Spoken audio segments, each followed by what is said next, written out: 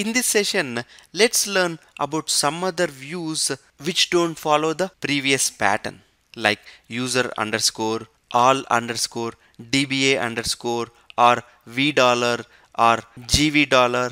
Okay? These are some which don't fit into the categories which we have discussed before. Really, there is no reason from Oracle on why the naming convention is different from the previous views. Okay? The session privs, which means session privileges. This contains system privileges which are active for the current user and the session. Suppose you are logged in as Peter, and if you query from session privileges view, you will know what are the various privileges Peter has during that session. Okay? Next one, dictionary.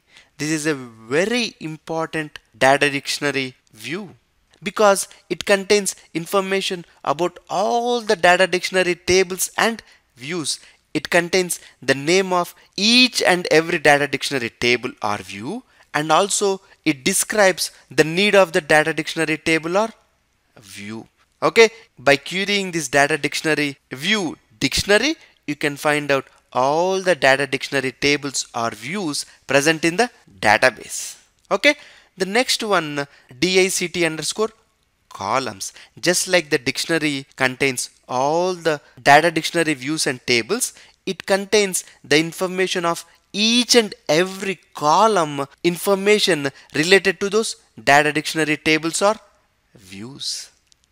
Okay, if you want to understand what a column means in a particular data dictionary table or view, you can query this dictionary columns view. Okay, and table privileges. This is used to find out the current object privileges for the current user.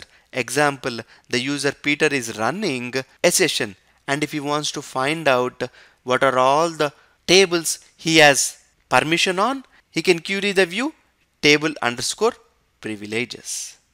Okay, so whenever you see data dictionary views or tables which don't follow the naming convention like all underscore, DBA underscore, users underscore, or V dollar or GV dollar, don't get confused. Okay, still they are data dictionary views or tables. Okay.